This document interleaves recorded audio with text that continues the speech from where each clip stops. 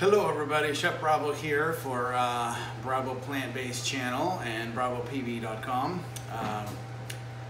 This is episode 6 of the BravoPB wheel, except we had some, or I should say I had some technical difficulties with the camera that I used. It looks all funky. And now we're going to put together a dish using those ingredients.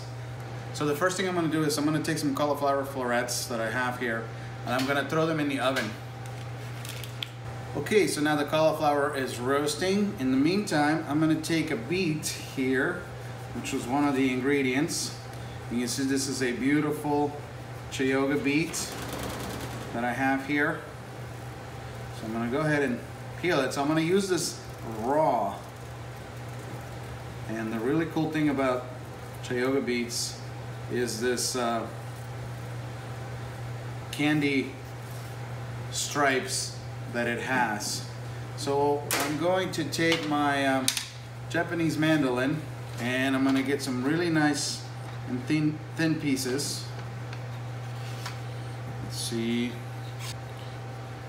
There we go. Since I'm using the beet raw, I want this to be as thin as possible because a raw beet can have this sort of astringent sort of taste to it.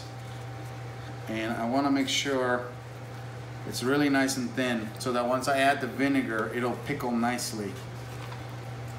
I'm going to line up all my slices here and I'm going to cut them up.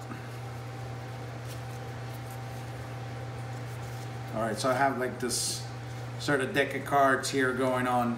So I'm going to grab my knife and slice these. So I'm just going to cut these really nice and fine. You can see how fine these strips are.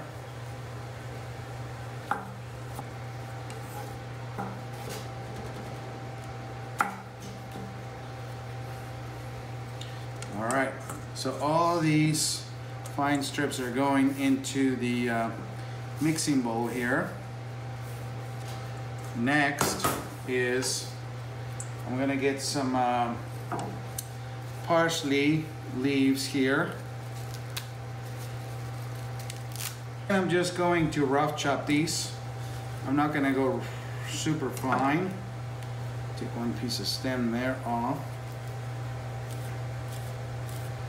So, okay, so the parsley goes in the mixing bowl. Next is I'm going to add, actually, I should have done this first, but here we go. I'm going to add apple cider vinegar to this. And the reason for that is I talked about the beets having this sort of astringent kind of flavor in the raw form. So I want to make sure to give it enough time for them to interact with the vinegar.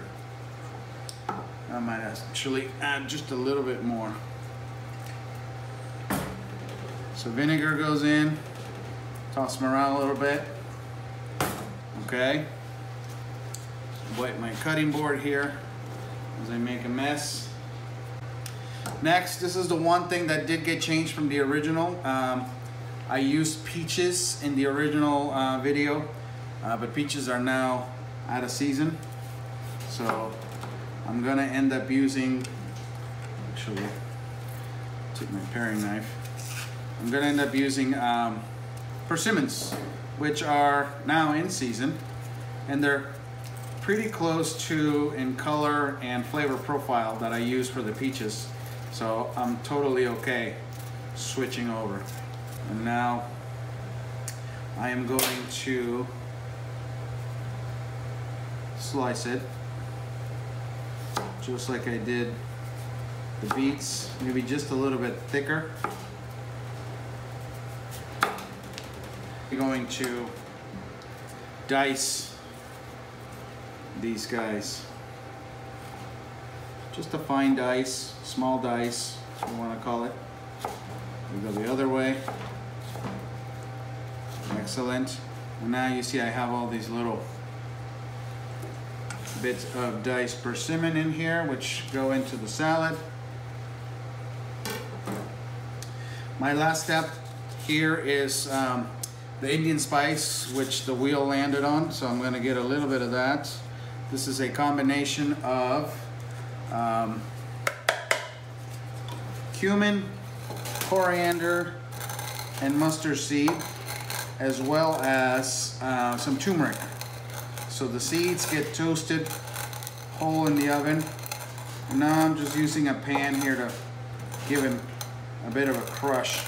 You can certainly do this in a spice grinder, coffee grinder type thing. You can always go over them with a bottle.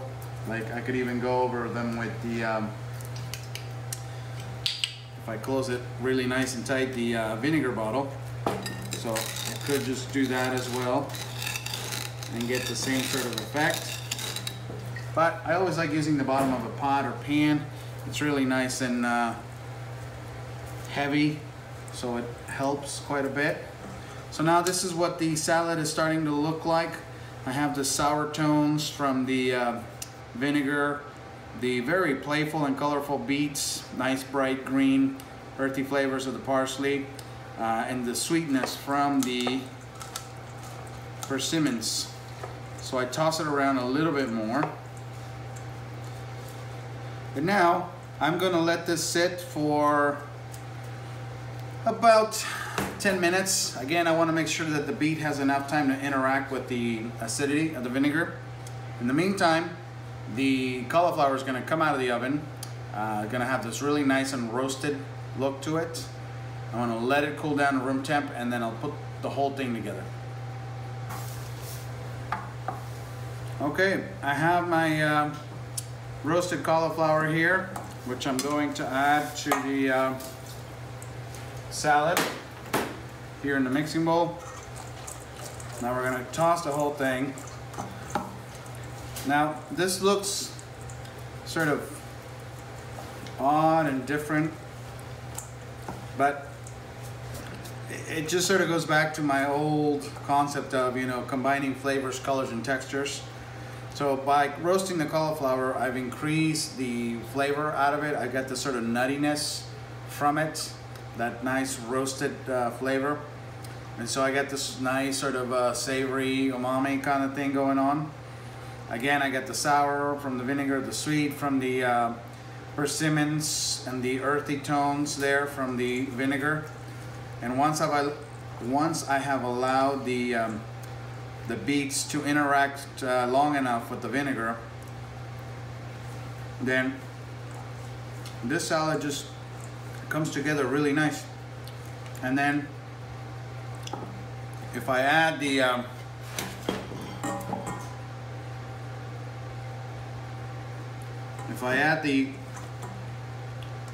variety of spice flavors there from the Indian spice,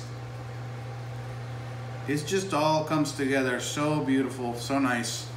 I hope you guys give this a try, because it's really good. Make sure any sort of vinegar that you got left over, just pour it over the top. It acts as sort of the dressing. Okay, and I might even do a little extra pinch of that seasoning, because it really does go well with this. All right, and that was episode 6 of the BravoPB wheel. I hope you guys liked the video. Please hit the subscribe button, share with your friends and family, let them know all about BravoPB.com, Chef Bravo, and the BravoPB wheel. Give this a try, it's really, really good.